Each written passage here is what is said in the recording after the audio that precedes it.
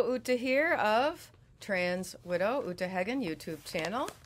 My evening studio is set up and I'm using the shadows. I used to teach the science of light and shadow, and the shadows of my little things are kind of cute right there. I'm enjoying that. Now, I want to start this by oh, yes. I also want to give you my WordPress blog, which is utehagengrasswidow.wordpress.com. It's in the notes almost on with every video. I wanted to just talk about the connections between the infiltration of this drag story hour groups into schools, and just kind of try to thread through that it's part of a whole ecosystem where the teachers are indoctrinating, they're making all these pronouns rules, they're encouraging kids with pointed or inadvertent behavior modification. They're influencing children to,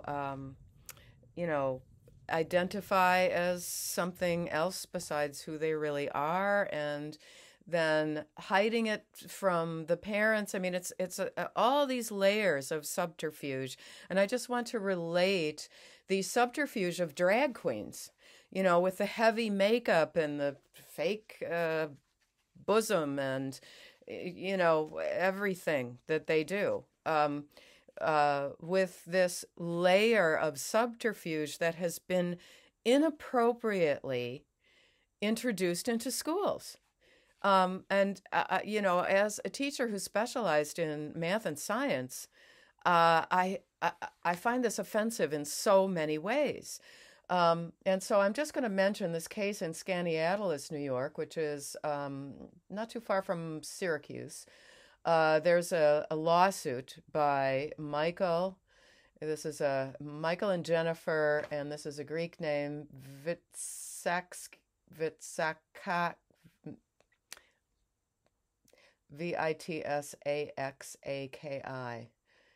Vitsaxaki, something like that. Maybe I didn't do too badly. They had spent a decade in Greece. They are American, but this child was learning Greek. She had a hard time adjusting back to the stateside existence, and got, this kid probably was speaking Greek more fluently than English at this point, and she's being sucked into believing that she's supposed to be male. I mean, none of this makes any sense. She might be missing her friends in Greece. She's having adjustment problems, and the school is grooming her into the trans. So I'm saying to myself, gosh, Skaneateles, New York, what they were famous for was being the town where they made those little wooden trains and little blocks and stuff. It was, I can't remember the name of it. I know it was in Skaneateles, though. Anyway, I ordered them. My children played with all these wonderful toys. It's just really odd that Skaneateles is besmirching itself as a town by doing this to children. So now I'm going to segue into this whole thing about the way too many, even if it's not a majority or if it's not the norm, way too many drag queen story hour drag queens who have been convicted of having child pornography on their devices, or have actually damaged children through this sexual touching, this sex molestation. I don't like to call them pedophiles. Pedophiles is too kind of a word. So this is from the Daily Signal. Second drag queen story hour library reader exposed. This means an adult who is reading books to kids. I'm also offended at the choice of literature and the ridiculous way they read. This is not any kind of a benefit to the children. Okay, so second one was convicted, and okay, so here's the picture where we've got that one circled. I showed that on a recent video as a trailer for this. And it's so odious that this is take two. So I'm trying to speak a little faster and gather myself here. So, okay, so this was actually 2019, Mass Resistance, which our wonderful Tracy Shannon,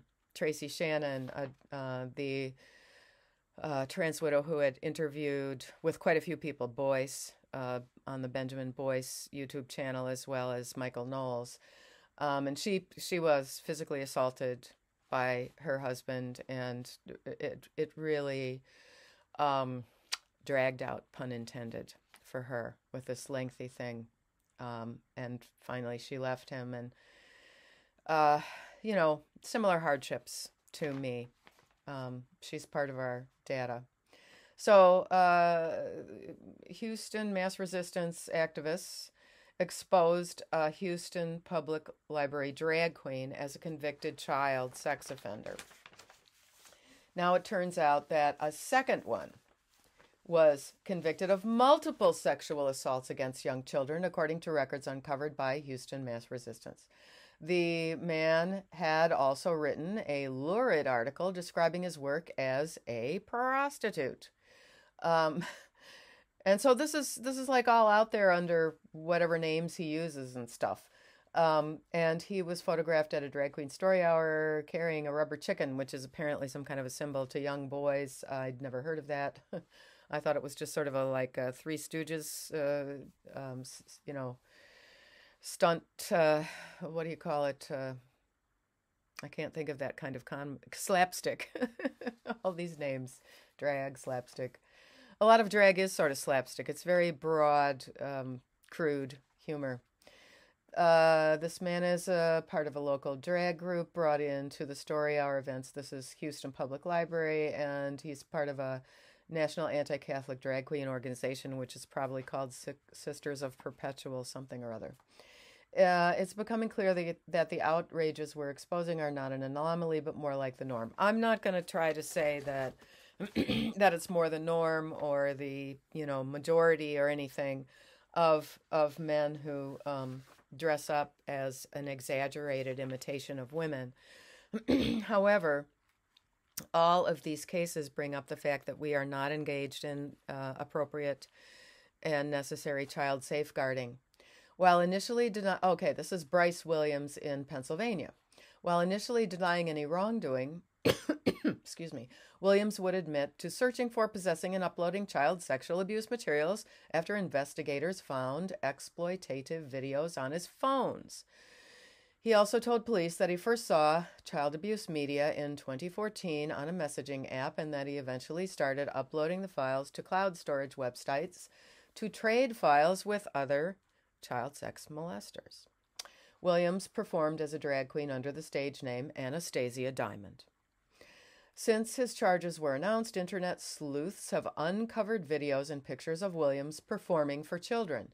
In a video uploaded to his Instagram from 2017, Williams is seen dancing and strutting in front of a crowd of youth at the Pride Festival of Central Pennsylvania.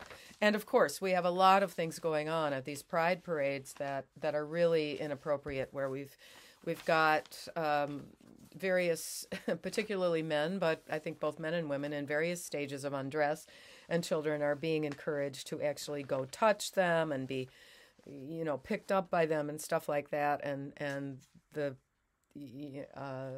are naked men on bicycles and all this kind of shenanigans. So the next one is Shane Mernon, of infamy for a videotape titled Something Very Big. While working as a fifth grade teacher at Will Rogers Elementary School in 2001, Mernon, then age 30, was arrested for possessing child sexual abuse materials and a little bit of marijuana. 2 weeks prior to his arrest, police seized a number of devices, compact discs, and floppy disks from his home. We're going back in our technology here. Digital forensics conducted by the Oklahoma State Bureau of Investigation uncovered images of male children engaged in sex acts. Following news of the charges against him, administrators at the elementary school suspended him with pay. He was later freed on a $20,000 bail pending an arraignment for the felony charge of possessing the child abuse materials. Now, think before you download all this onto your computer. Just really. The charges against Murnin were initially dropped by a special district court judge after he ruled the individuals depicted in the imagery could not be proven with certainty to be below the age of 18. I don't find that plausible. 18 is really grown. Children are children. I mean, this doesn't make any sense. But after several hearings, an appeals court judge determined that it is clear from a review of the pictures that they do represent child pornography. Despite this confirmation, charges were dropped. Dismissed. Following the scandal, then, he resigned from that position at the Will Rogers Elementary School and only faced a misdemeanor drug charge. And then, right around the same time, he began performing as a drag queen under the moniker Chantel Mandalay. As reported by a media outlet called VISUT. After beginning his drag career, Murnin continued his role in educator positions at a couple of other schools, Little Axe, Prairie Queen, teacher trainer, landing the role of assistant principal. His new position was in a much larger district. Oklahoma City Public School data reveals that Murnin's positions have been held in schools where students were particularly vulnerable due to language barriers and economic disadvantages. While working in his role as an educator, Murnin used his Chantel Mandalay Facebook page to both engage in school-related subjects and post inappropriate personal content, including photos of him and his current lovers or boyfriends in sexual moments. In 2018, Murnin co-founded. So he kept on, and he keeps on trying to be in a setting with children. Co-founded Oklahoma City Drag Queen Story Hour. That's an alphabet soup. Many of the events Murnin was involved in organizing took place within the Oklahoma City Metropolitan Library System, during COVID lockdowns, and featured Murnin reading to young children. So I don't know if those were demo young children or if it was all remote or what. As far as getting fired for stuff you've posted online, I heard of a female teacher in New Jersey getting fired for being frustrated while she was in her car in her frustrating commute to a difficult job. And she just simply posted on Twitter, I'm heading off to the zoo. I think she was fired. And I don't know. I think you could get a letter in your file for that. It's, I think posting stuff of yourself in some kind of sexual position with anyone is, when you're publicly doing this and you publicly say what your drag name is and all this. And then the other thing that I want to just mention about the whole drag phenomenon is when I was figuring out what was going on with Nettie, my ex-husband, after I discovered his cross-dressing diaries, I said, so, are you going to some place where that's this drag stuff going on? Because as a dancer, I found I had been a professional dancer until I was 27, and I said, that I found that kind of choreography to be sleazy and distasteful, and and he got all offended, because drag is completely different than someone who's born in the wrong body. That's, and he was not at all positive about this whole drag thing. So something has happened where these are getting threaded together. And not only that, The two former prostitutes, former escorts, who contacted me about cross-dressing guys and the special services that they will pay for. Um, they also mentioned some of them were drag people, and sometimes they would, you know, go to a drag show like with their client or something. But the thing is, there's a lot of illegal drugs going on there. There's a lot of cocaine. And in fact, in some drag shows, they imitate, the gestures of taking illegal drugs. So, and so much of this is just out there online. Like kids are already savvy how to search for things on the internet at age 8 or so. They're getting exposed to all this over sexualized content and pornography, which is very bad for them. It continues all the way into adulthood when they have been so desensitized to inappropriate sexualized images and behavior, body language, that then they have sort of a sexual romantic shutdown. They can't function in the world. And this is, I'm not saying it's all because of this drag stuff, but, it's just not so harmless. I just never liked it. I think a lot of us are waking up to the fact that we women call it woman face, and woman face is insulting. So that's it. We got through it. Hopefully there isn't something else hitting the fan that I have to post about drag queens again. I like to call them dairy queens. It's probably insulting to the ice cream maker, but I don't know. It's a Wisconsin thing. Good night.